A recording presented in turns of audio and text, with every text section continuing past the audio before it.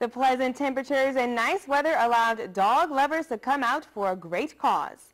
The city of Kirksville, along with the Adair County Humane Society and Positive Animal Works, held the 7th annual Doggie Luau this afternoon. For only $5, dog owners and their four-legged friends were allowed to swim and cool off at the Brashear Park wading pool to have some end of the summer fun.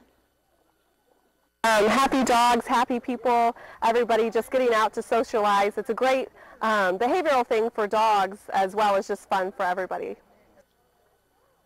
Participants, including our very own Ella Soroka and her dog, took part in today's event. All of the money raised will go toward the Adair County Humane Society. Organizers also stressed the importance of pet adoption.